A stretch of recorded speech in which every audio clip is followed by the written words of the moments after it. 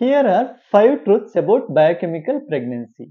Truth number 1, a biochemical pregnancy, also called as chemical pregnancy, happens when a fertilized egg implants in the uterus and releases pregnancy hormones, but fails to progress, thereby resulting in an early miscarriage. Truth number 2, these instances of pregnancy loss are quite common. In fact, approximately 20 to 25% of IVF pregnancies end up being biochemical pregnancies.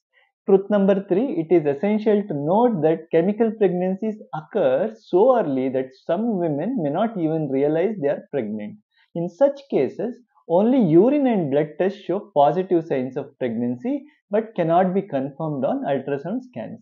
Truth number 4, typically chromosomal abnormalities in the developing embryo, hormonal imbalance, or issues with implantation in the uterine lining are the usual culprit that prevent pregnancy from advancing beyond the early stage.